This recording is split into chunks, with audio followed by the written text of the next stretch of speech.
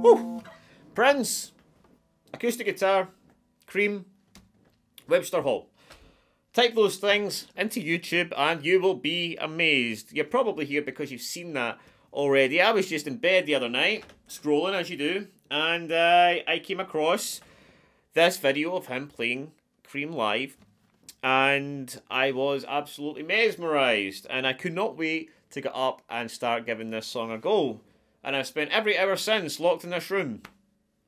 There has been many curse words. There is a few extra grey hairs up here on my head, hence the bonnet. But, yes, I am getting there. Not anywhere near what Prince can do, but I'm going to give this lesson a bash because there's so much to take away from this performance. So many cool, tasty licks.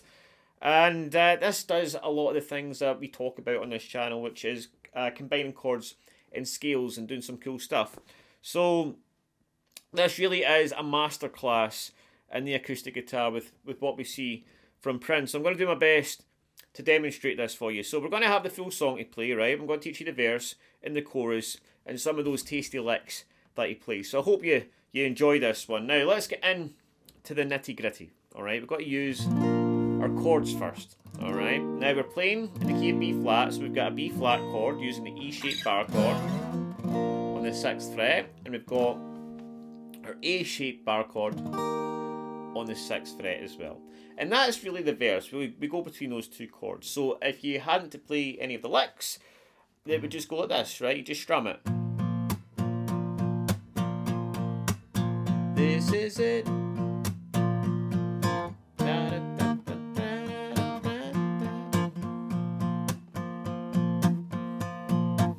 Now, you can do this kind of strumming.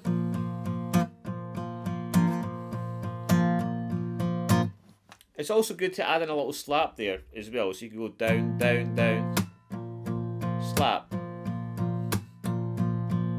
Alright, so anyways, you want that strumming there to be the foundation of what you're doing. Alright, so you can back to that after you play every lick. So that's important. Alright, so let's get into the first little section, alright? So, it's going to sound like this.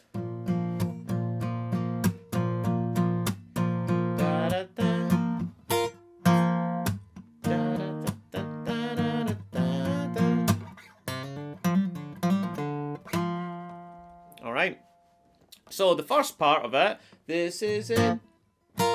We're getting the bottom two strings on the 6th fret. And then we're getting the A and the D together on the 8th fret. Alright, with a little bit of vibrato there. If you can. So.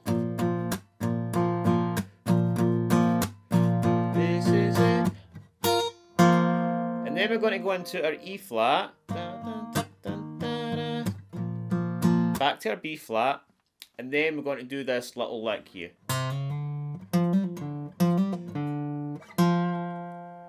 Alright, so we're using G minor pentatonic here, okay, shape 1, with the blue note in there.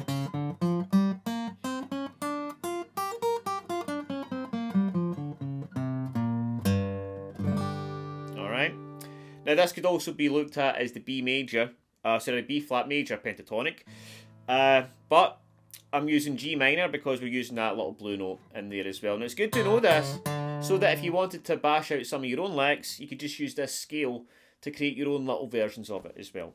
But the lick that he plays, as I can hear it, goes like this.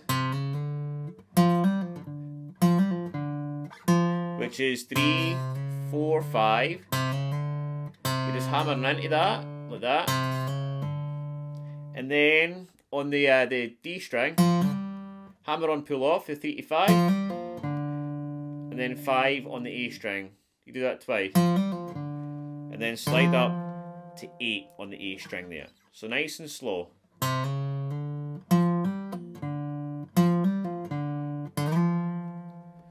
Alright. And that is the first lick. So moving on to lick number 2. Now, I'm not going to do every single lick that he does because a lot of them are basically the same. With maybe a few changes here and there. But I'm going to take you through the 3 main ones in the first verse. The second one that he does goes like this. Starts off the same.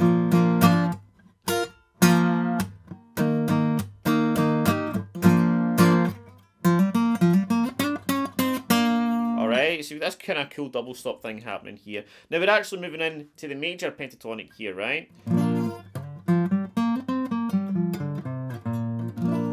Which runs off that E-shaped bar chord. Now we're hammering on between 8 and 10 on the A, and then A on the D string.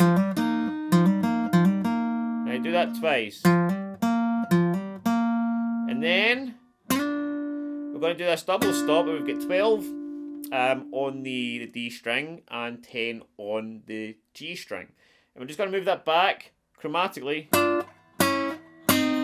Alright, one fret at a time. And then finish it off with this, where I've got my middle finger on 8 and my first finger on 7. Alright.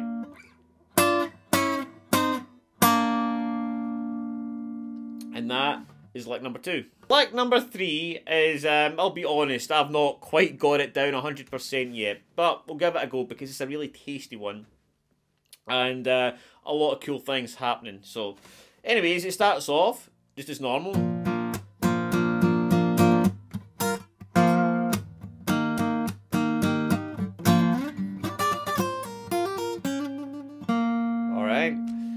Not quite got it nailed, but nearly. Basically, what we're doing here is we're taking the D7 triad shape, we're sliding from 8 and 9 up to 9 and 10. I know this sounds completely out of key, but it's not. It works, and the reason it works is because it is actually a B flat 7. So not a B7 or a B flat 7, and it works here as well. So you're using that triad, all right, which is an idea I hadn't really thought of as well. It's such a cool little lick, right? Sliding up 1 fret, down up, and then you're sliding this back. And what I do is I bring my first finger down and then pull it off from 8 to 6, right? Like this. Alright, so. Okay, and then hammer on 6 to 8 on the B string, 6 on the high E, and then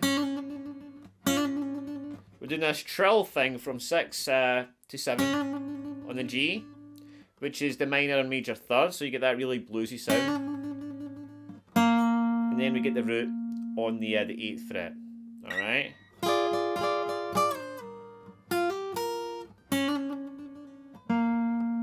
Alright, it's a tough one to get, and I would advise having a little listen to how Prince does it. Maybe you can do it a lot better than I can. I'm still working on this one myself, so I appreciate it's not quite there, but we do what we can. Let's finish it off with the chorus, which goes like this. You've got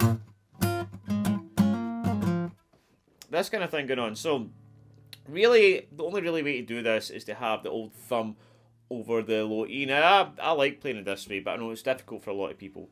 But you get your thumb over in the 6th fret, and you can get the bottom 2 strings with your index finger. And then we're going to go a chicka, alright, muting those strings with your fingers here. And then we're going to come down on the D of the 6th fret. And then hammer on 7 to 8. And then pull off. And then 8 on the A string. Alright, so.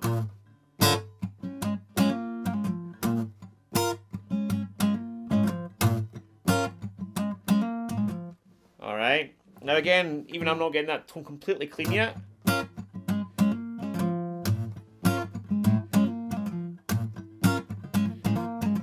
Alright, it just takes a bit of practice to get that dialed in. Alright, and then you're going to come up to, this is an F. Okay, and again, you're just using that A-shaped bar chord. So again, if you're playing this without the licks, it'd be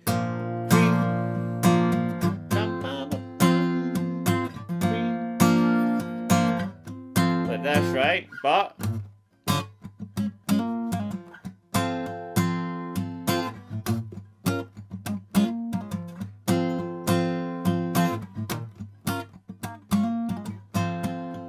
and then finish it off with a G minor, A flat, and then B flat as well. And that's it.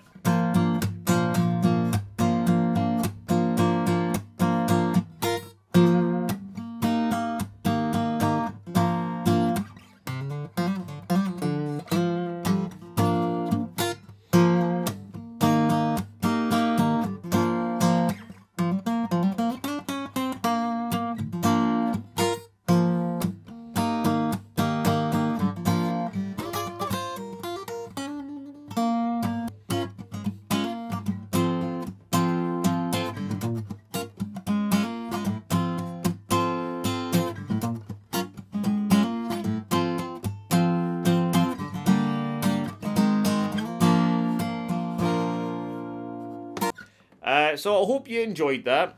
And if you get any questions, please let me know. Again, this is kind of a spur of a moment lesson for me, something I was practicing. I thought I'd share it with you. Again, it's not the finished article, but hopefully you'll forgive me for that. Take it easy, and I'll see you soon with another lesson.